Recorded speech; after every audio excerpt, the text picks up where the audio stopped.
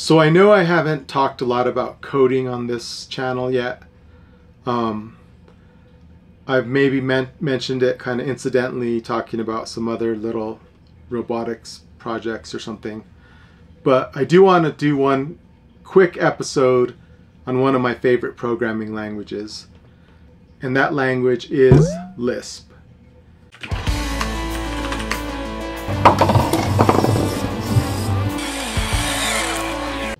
So there's probably two kinds of people watching this video. People that know about Lisp, maybe you did some Lisp in school because they were introduced to it in some type of computer language class. There's another type of person that has never heard about Lisp or never really looked at Lisp's code or never tried to code in it. Probably because you're younger, but also because curiously I'm noticing that kind of in these comparisons of computer languages now, even like in memes or jokes about programming languages, you know, they'll have Python, C, Java, JavaScript. They'll even have like Rust and Go. But for whatever reason, and I take it almost like not an insult, but you know, I always think it's an oversight that people are just starting to like eliminate Lisp from the conversation. And there are some practical reasons for that, but Lisp is one of the oldest languages, and it was just a totally different paradigm.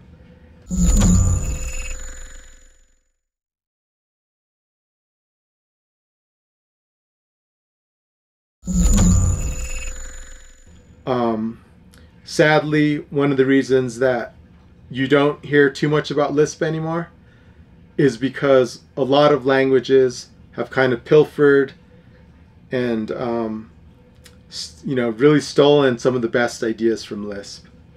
So one example, if you ever use lambda in your languages, that came from Lisp. And some of these things, when you see them in another language, they're not actually as elegant as like the original implementation in Lisp. Like lambda in Python's kind of very toyish. Lambda in C++ is just very ugly and kind of clunky. So you know, some of these, and it's true for most languages, like a lot of the concepts are taken from other languages. So the more languages you learn, the more you'll learn that some of this is just syntax changing on top of existing like semantics. I think a big turning point for Lisp, other than people that were already kind of hardcore Lisp experts, was a book that came out, I believe early 2000s, by Peter Seibel, named Practical Common Lisp. But anyway, Practical Common Lisp was really my, you know, I remember seeing that book at Borders and buying it. And then the idea of Practical Common Lisp is that it showed you examples of how to use Lisp in similar ways that you would use Python. So in other words, for like practical things that you would do to automate things, there's a chapter on like reading MP3 files and creating like an MP3 database. And there's a chapter on like, I think a web server. Can't remember all the applications, but it's very practical stuff for the time. I think another breakthrough with Lisp was this book called Land of Lisp, and by, sorry if I pronounce names wrong, but Konrad Barsky. And this is just an awesome book.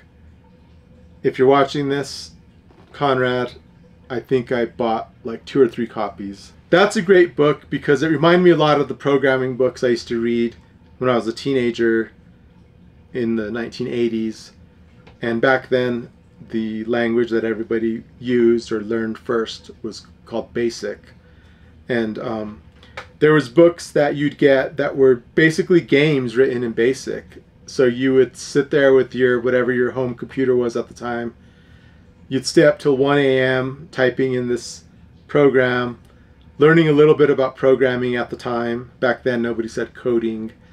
And then you would, like, hopefully everything went okay, and then you'd end up with the game at the end of the night. So that was kind of like one of the spirits of Land of Lisp. It's also just showing you straight off the bat how Lisp is not as bureaucratic as a language like, say, Java. So there's definitely not as much boilerplate as Java. And like I said, I think the spirit of Lisp, a lot of it was, I won't say stolen, but to influence Python. And when you get that feeling of kind of iterative prototyping, really fast prototyping in Python, that originally was something that people experienced with Lisp. Python is an amazing language. The creator, Guido, or the creators, they are incredibly clear thinking. So a lot of the decisions they made were just, it's amazing how clear thinking they were about choosing the least ambiguous choice for the language. Now, I can't say exactly the same thing for Lisp. Lisp does take practice. One of the kind of superficial complaints about Lisp is like, oh my God, there's like millions of parentheses, and even if you mention Lisp to somebody, that's like one of their main memories of it. It's like, when you mention math to somebody and they're like, oh, I was terrible at math or something. When you mention Lisp, if somebody encountered it when they were kind of in their college days, they'll 90% of the time make that comment about parentheses.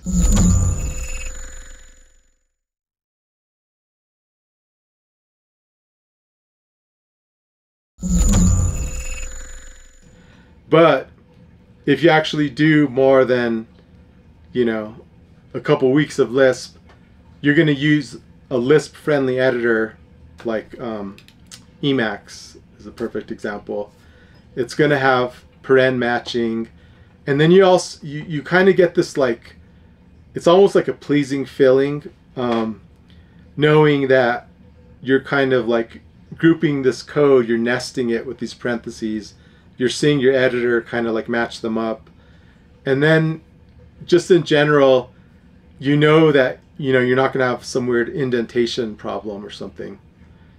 And then it also is even deeper than that, in that as you're coding, there's really no limit to what you can stick in an expression. In other words, with Python, there's places with conditionals, like if statements, and other places where you really can't write a huge piece of code right there. I know I've encountered that with Lisp, where I'm way over here and then there's an if statement, but it doesn't matter because I can just keep coding if I'm just there hacking, and I know it's gonna be valid code because it's still all nested correctly with parentheses. There's other features, I would say, that, an advanced feature is macros. And these are a real macro system, not like the preprocessor macros of C or C++, which most people consider kind of brain dead anyway. But getting back to the books, I think Lisp is just a really deep language too. It's like learning how to play chess. Not just learning how to play friendly chess, but when you start buying chess books and you start getting into the theory, if you were going to just get maybe one Lisp book, you could argue that this book, ANSI Common Lisp by Paul Graham, would be the book to get, because it covers the complete ANSI standardized Common Lisp, and it shows a lot of example programs, and it shows kind of a library of code you can use, and it goes kind of from beginner to advanced. He wrote a sequel to that book, which is an amazing book. Unfortunately, it's considered rare. and you're probably gonna have to get it on eBay. And it's called On Lisp: Advanced Techniques for Common Lisp. If you're ever in a thrift store and you see this book there, just grab it, because it's pretty hard to find. I think I finally bit the bullet and just ordered a used copy. But this really gets into, like I was saying, the really powerful macro system. So when I say macro system, it's not exactly the same, but you can think about it getting to the level of like meta programming in C++ with templates and some of the other meta programming facilities. Another kind of aspect why Lisp really isn't as popular as it probably should be is that it was part of some of these earlier AI booms. So, you know, maybe it was just kind of a casualty of people, of it being overhyped along with AI during those periods. As well as, you know, we've seen examples now, I just keep using Python, but also Java, that now these languages come with a ton of functionality, you know, like batteries included. And it was kind of hard. There was definitely a Tower of Babel situation with Lisp where it started splitting off into all kinds of dialects. You had it standardized with ANSI Common Lisp. I wasn't following Lisp at the time, so I'm not sure how like hardcore Lisp people from the 60s, 70s, and 80s, what they thought of ANSI Common Lisp when it came out. I think also a lot of the kind of, when people would say Lisp is the greatest language, it was an earlier time, and so a lot of that comparison was against C, where C is very, you know, you're managing your own memory, which is very error prone, of course, but it's also very like relies on strings a lot, and Lisp was kind of very symbolic from the very beginning. Like an older style of Lisp, you wouldn't worry about representing everything with strings. Like the symbols themselves could be like your answer in your program. So because you're using this language interactively, like I said, way before Python, and you might have a function just kind of return the symbols that represent the answer. And now these symbols aren't the strings, like the string answer. They're like the symbols themselves. So it like saves time because you're not encoding everything as strings. There are modern libraries for Common Lisp. It's called Quick Lisp, where it's a system, very easy. Within Lisp itself, you kind of type like install Quick Lisp. It kind of like starts bootstrapping itself, installing things, and then you start pulling in libraries. I could go on forever. It's just a super interesting language, and then I really think more people should be playing around with it. And then you will go back to your language and realize, hey, you know what? I think they got this from Lisp. Thank you. Like and subscribe if you want to. Thanks.